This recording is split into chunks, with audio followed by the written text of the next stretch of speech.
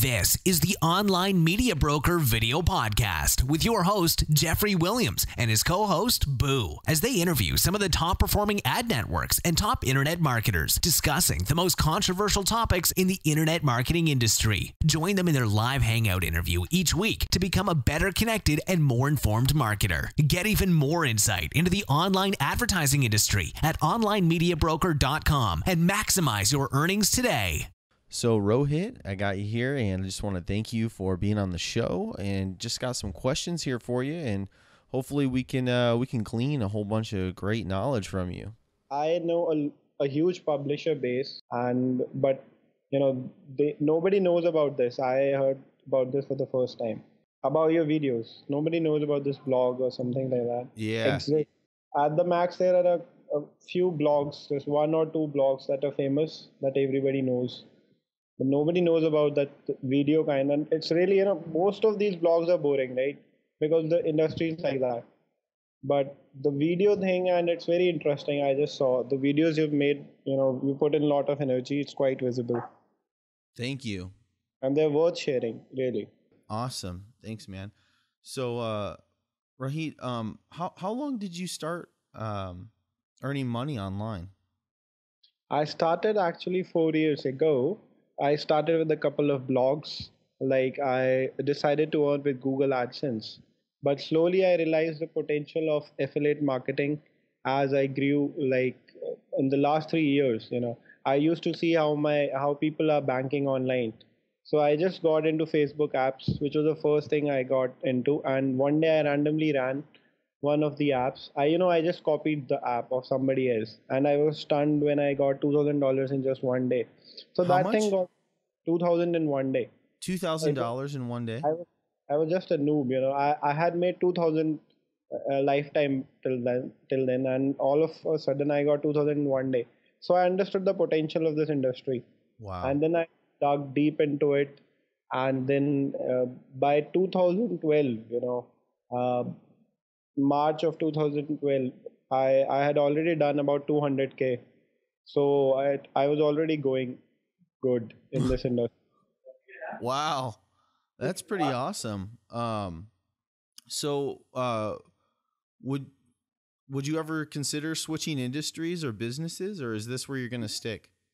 No. After understanding the potential, I think nobody is going to switch from this industry. It's, the largest ROI you can have in any industry is this. Wow.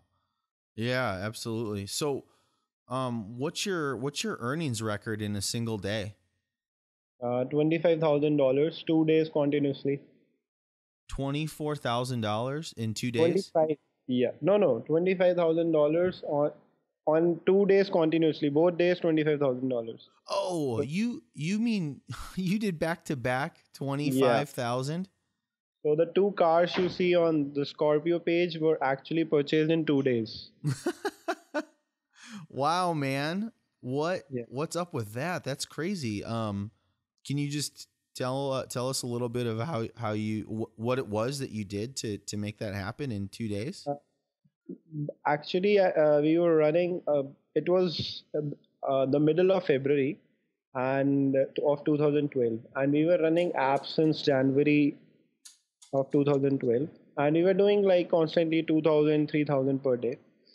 And then we were struck with an idea that why shouldn't we multiply this? So we bought 6 different servers, dedicated servers, and we did not sleep constantly for like 4 days. We set up all the servers, we set up apps on all servers, and then ran them parallelly, all 6.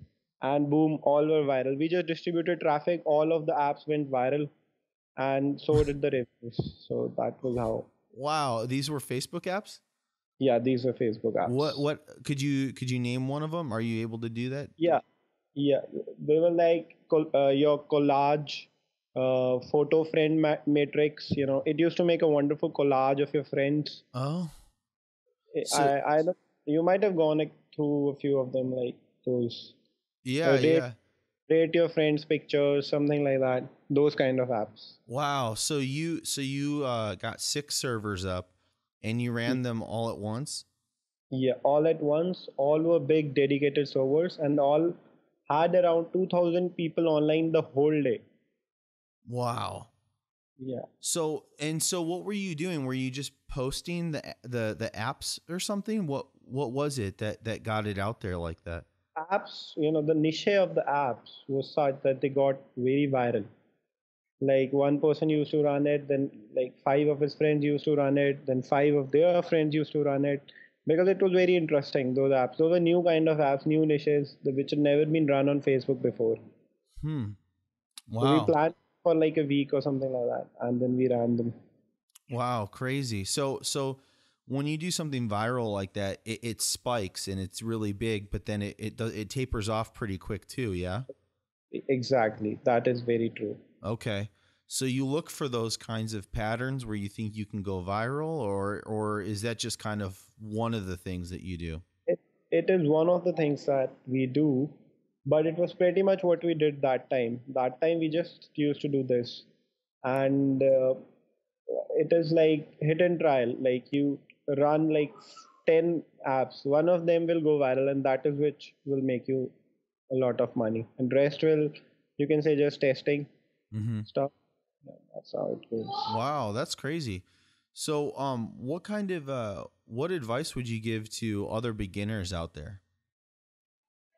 To all others, I would like to say that you should always look for long term. Don't try for a short term revenue, because short term will get you stuck on small things and will not let you look into the bigger picture. You might be able to earn for like a week or like 2 days or 10 days or what afterwards. I know a lot of people, who are into short term things, black hat stuff, but then they end up being nowhere after a year or so, and then come to me like coaches about something.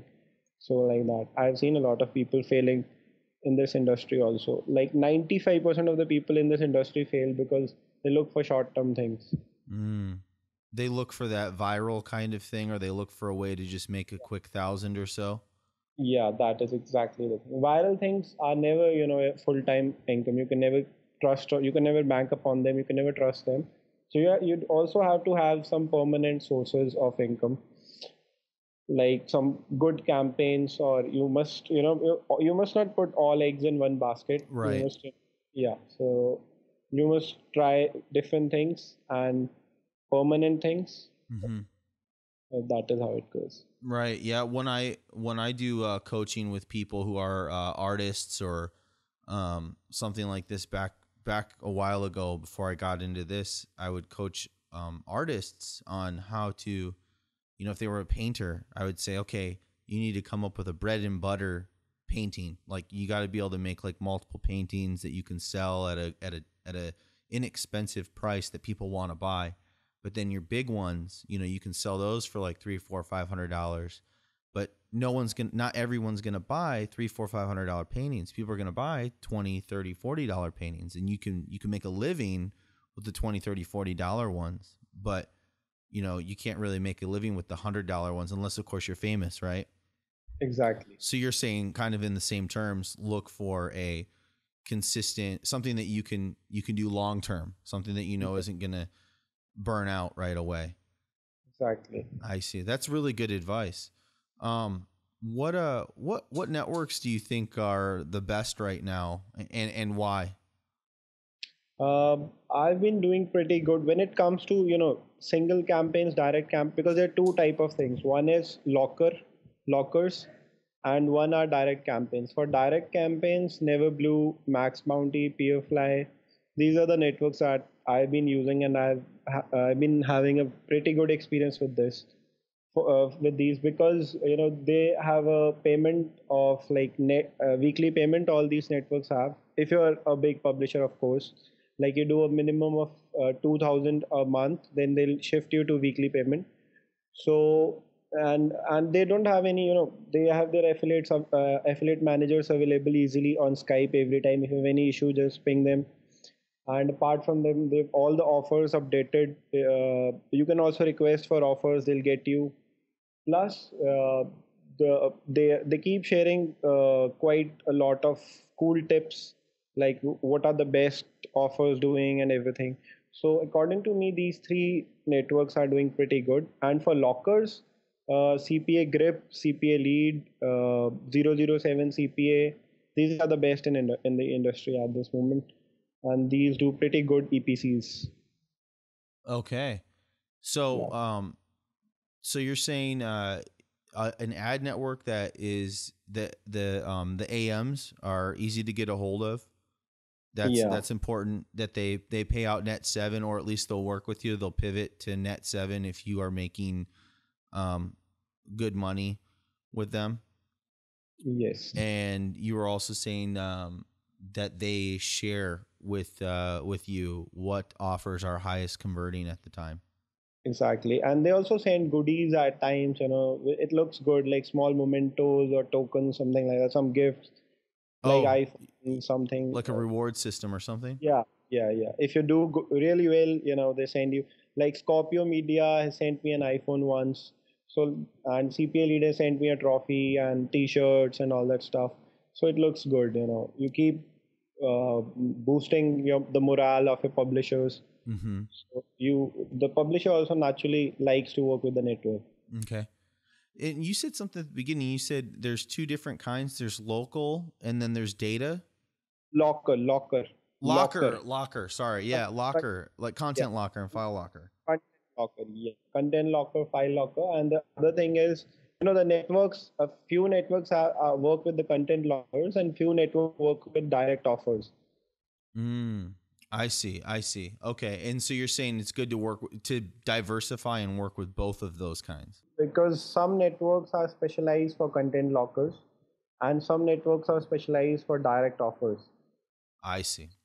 Yeah, Okay. because the content lockers networks have automatically optimized the offers which perform best on content lockers. So they do not have much of a direct offers, right? So that is how they work.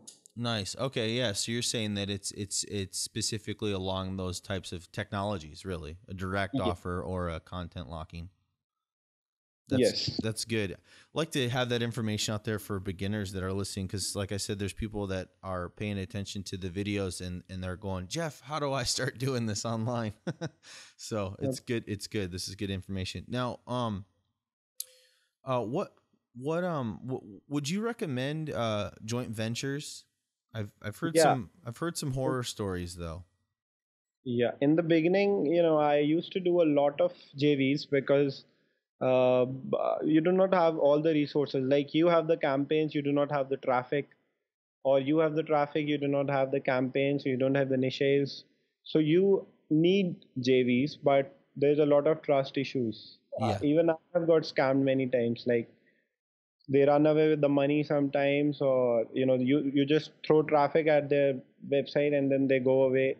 It happens. So you have to build trust, and it is necessary in the beginning phase of an affiliate. JVs are very necessary because no one has, sometimes there's a funding issue, sometimes you do not have the entire things, but you must be cautious. Like you must, see the trustworthiness of the person, and only then go ahead. Like I have learned a lesson, from my experiences, that I go on a JV with people, whom I've met sometime in my life, or like who have a good credibility on Facebook groups.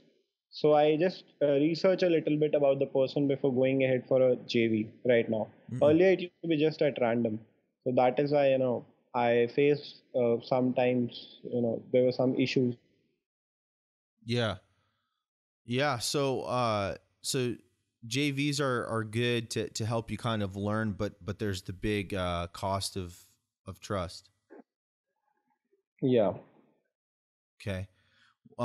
So you were saying that you've been in them before. You've been in bad ones and good ones. Yes, I've also been in trouble with networks, and I've also been in trouble with JVs, but that was in the starting phase.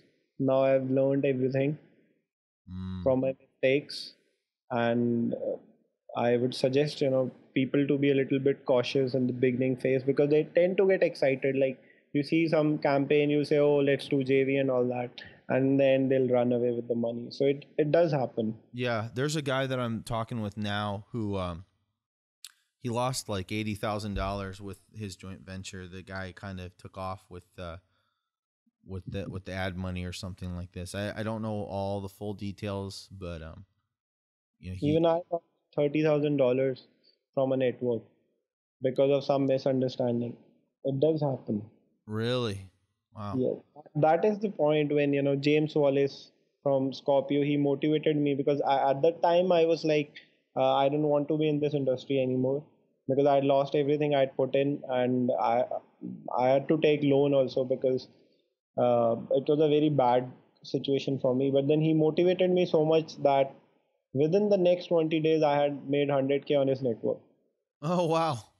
Yeah, so that 30K loss, did not do much harm to me because in the next 20 days I was doing pretty well. So is that pretty common to have the owner of an ad network come directly to you and motivate you like that? Is that something that you found pretty common or no? It's not at all common. James is in fact the only, I'd say he's the best mentor, or you can say the best ad network owner I've ever met, and he's the coolest one. He sometimes what happened when we were running campaigns, his network used to go down for like an hour or something in the beginning phase. His server used to go down, so that means a loss on us because the leads are not being calculated, right? So he used to credit those leads from his own pocket. Like, he used to help us in every possible way. And he also went out of the way and he made daily payments to us just to motivate us and let the cash flow coming in. So, he helps the publishers in every way he can. Wow. That's a big deal. Yeah, that's why I'm here. Otherwise, I owe a lot to him and his network. Seriously. Cool. Yeah, that's really great. That's that doesn't sound very common even in like working at like a Pizza Hut or something, working at any job where you get the big guy coming down and really help him motivate you. That's a big deal. So what would you like to see from the network that you're currently working with? You're working with multiple networks, but is there anything out there that maybe these networks could do to improve, or something that you would like to start seeing from them? There is one issue, that these networks, they at times, on account of say bad lead. I mean, they don't give proper accountation for why some of the leads are not being credited, or why do they ban your account sometimes. They'll say that these leads have not been valued properly, or they do not bring proper value to the advertiser, but they do not give a proper, because we have put our hard work into getting leads for the advertiser. We have put all our efforts, all our money, and then at the end of the day, these networks, some of the networks, they say that the advertiser could not utilize those leads. So that issue should not come to us. That money should not be broken on our head, that it is because of you that the leads are bad or something like that. So you're saying that that's across all the networks that you've worked with, that they do that? They don't really back you up. They don't support you as a publisher like you'd like them to? Some of the networks do that on certain offers. And sometimes, they remove the offers when we are running the offers, and they email you later on. So we tend to lose up money for a day. Like, we are running the campaigns, we're spending on advertisements, and all of a sudden, they'll stop the campaign from the back end and email you one day later that the campaign is no more. So such kind of stuff, So you're running advertisements on a campaign that they've shut down, and so it's not helping you. You're actually spending money instead of making money. Yeah, that's true. That this kind of stuff happens very rarely, but it does happen. And you, like 10% or 20% of the time, such stuff does happen. Wow, and it would just be nice if they had the courtesy to tell you instead of just let you find out. Exactly. And like Saturday, Sunday, they do not work. So Saturday, Sundays, if some offer gets down on Saturday, you will be told on Monday. So 2 days you're making nothing. If you do not check your panel, if you do not check carefully, you'll simply be wasting your money for 2 days. Yeah. So how do you? So you have to you have to constantly monitor to see if something like that changes. Yes, that is one thing And, that needs to be changed. and then, so with the ad networks that you're working with now, have you brought this up to their attention? Have you told them that that they should do that, or what? Yeah, even they know this thing, but they say that at times they can't help it. They say that they try to, minimize this as much as they can, but it does happen like 10-20% of the times it does happen. Yeah, that's a still pretty good amount. I mean, to me, that seems like a necessary job requirement that they should be handling, because they're brokering offers with you, you know? Yes, and So, they should also keep, one thing that nobody does is that hardly anyone does is that Saturday, Sunday, we have nobody to talk to. Like we have to ask why some offer is not working or something like that. So nobody is available at the time to get an approval on some offer. Nobody is there. So those 2 days are completely, at least there should be one affiliate manager or something that they should keep for 24 days for all 7 days. yeah. Yeah, absolutely. Yeah, that seems. I mean, because being online, internet marketing, it's 24/7. So, you're working with people all over the place. I mean, you and I, we're 12 hours apart. So, And weekends are the days when the maximum leads happen. yeah, So more people are online, right? yeah, so those days, you need to contact your affiliate manager, but nobody is there. Ugh, that's horrible. Yeah. Yeah, I've seen that happen before with friends, and I've been in that situation too, where it's there's no one responding, and you're just like, well, what do I do at this point? But yeah, it's part of the industry, which is something I hope to change. Hopefully, with more podcasts like this, Yeah. we can get that voice where maybe one of these ad networks will pick up on issues like that, and they can promote that in one sense, and people who know that that's important will gravitate to that kind of workmanship, that type of Yeah. and maybe it'll change from there. So go ahead. I said hopefully, yes. Yeah, that would be great. So which network failed you the most, and why is that?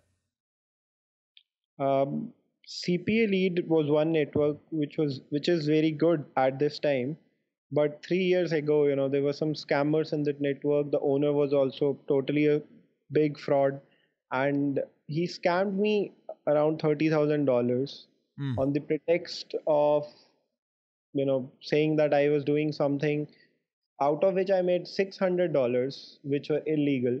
I mean, something he said was black hat, and you should not be doing for which you made $600, and because of that, he banned $30,000 that I had earned, and he sold his network later on. And the new owner is nice, and I kept on, he kept on trying to motivate me that the last owner ran away with the money or something, but I don't know what's wrong with the network. Oh, wow. Jeez. And so he claimed that you were doing something wrong, He and you claimed that weren't. he claimed that I had made $600 out of something black hat, and he said that your entire earning will be restricted because of that. And my only mistake was that I did not take money on a weekly basis. I thought that I'll take it at the end of the month. I didn't care at that time. So Oh, if I would have taken the payment weekly, I could have got most of it.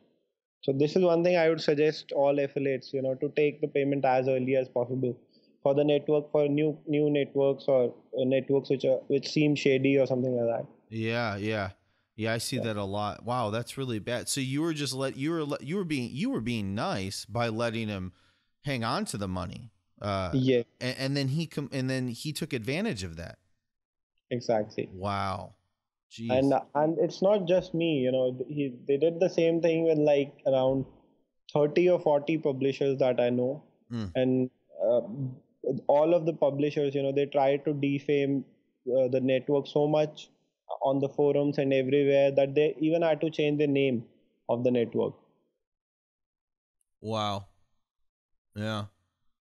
Yeah. Jeez. But- So do you think that being active on a forum is important as a publisher? Yeah, it helps a lot because being in a community, you learn a lot of things. Any news that comes up, it's there with you in a jiffy. And you have any questions or anything, you can put it up there. You can be assured to get some answers for sure. Forums are a great help. What is? I said forums are a great help. Oh, I thought you named a forum. Do you recommend any specific forums Yeah, that you like? Warrior Forum is one, and Black Hat Forum, and there are many forums like that which have a very good user base, and they're ready to support you. PPV Guru is one forum which is a private forum, but it's a really good forum. Nice. That's good. Yeah, because I know beginners are going to need to go on there. I really like the journey sections where people talk about how they went from, an idea to, making money monthly, Yes. good money. Yeah. So would you accept, um, like coaching publishers if they wanted to reach out to you for advice? Would you be interested in people reaching out to you? And if so, you can give like your Twitter handle or Skype handle or an email address or something? I've already done that in the past. I've coached like around 20 people, and also I also have a product which is a coaching plus an apps platform. So that I've been monetizing, that I've been selling to people and coaching them how to use it since the last 6 or 7 months. Mm. And people can reach me out at my email ID, Rohit at ideaclan.biz. And how do you spell it? Rohit, ROHIT, at the rate ideaclan, IDEACLAN.biz. Awesome. And I'll put that up on the description or in the comment section in the podcast or video so people can click on that link as well. And they can go, that's your email address, right? And then they can also, where can they find your coaching product? Right now, I do not do that at the moment because I'm very busy with my new venture that I'm working on. So I've stopped my coaching activities for the moment. Oh, okay. What about, Yeah. did you say that there was something that was, was it, it was for coaching on apps? Yeah, it was for coaching on about Facebook apps Uh-huh. and how to monetize them. I even had a apps platform from which you just needed to, just run it as such. You don't need to know coding to make your apps. So I made an platform which you could use. But right now I'm not, I've stopped selling that because it's a lot of headache. Actually managing. I had sold 50 copies, and I had realized that I couldn't get time for my own campaigns because all of the time, I was answering to the queries of the people and helping them set up their platforms. So I plan to do this later on with a more, much more simplified forum and everything, so that I do not have to, keep on putting all my time into this. Yeah. Yeah. Well, if you need any help with that, I'd love to work on that with you. I've done my own uh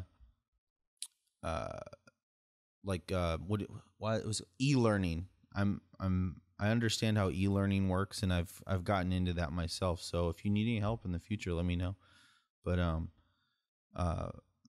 when that comes out, also feel free to contact me. I'd like to be able to promote that on the YouTube channel and whatnot as well. Because I think people would really like that. So yeah, whenever you're ready, you got a place to promote that as well. Is there anything else you wanted to share that you may have going on that you want to let people know about? Right now, I'm working on a startup, which is a cashback website, and I suggest people to, initially make money out of internet marketing and put it into some big startup or something like that, so that your future is certain. And like Jeffrey has done it, he sold his company or whatever in the past. You could also make a big product, sell it, and then enjoy your life. Yeah. Yeah. Nice. Um, what's your schedule look like then? Like your daily schedule as a publisher? When do you wake up and how many hours do you work a day? Is it consistent? Is it inconsistent? It's totally inconsistent. Yeah, mine And too. yeah, because you don't you're not working under anyone, right? Yeah. So uh, mostly Saturday Sundays are kind of relaxed days, and the remaining days I work for like about 12 to 18 hours. Wow. uh, and that also includes time with with my friends and everything. Yeah. And I have an office where I go, and I'm working on a startup, as I said, which is a cashback website called pasaloot.com.